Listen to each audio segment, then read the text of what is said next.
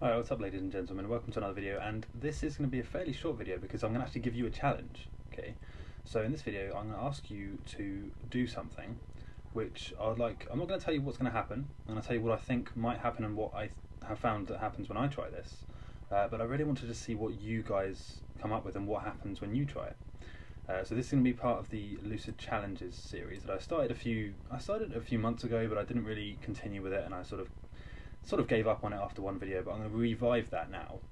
And going into the second half of this year, it's going to be something that's going to probably happen every week, possibly on a Wednesday, but you know, whenever it comes around to it. So this challenge, I'm going to ask you to go into a lucid dream and find like a portal. So this can be a door, a window, a hole in the ground, anything that has the potential to transport you to some other place.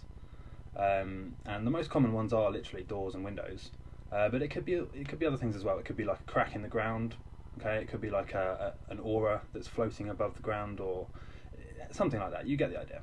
The idea is that you're going to walk into this portal, this dream teleportation thing, okay, for lack of a better way of explaining it, and you're going to just see where it takes you. Okay, so you're not actually going to expect it to take you anywhere. You're just going to walk into it while being lucid. And expect it to take you somewhere, and the actual place it does take you is fairly interesting. It tells you a lot about what's on your mind, what your dream signs possibly are, and it tells you a fair amount about your subconscious as well. So that's the challenge. Go ahead and leave a comment when you've done it.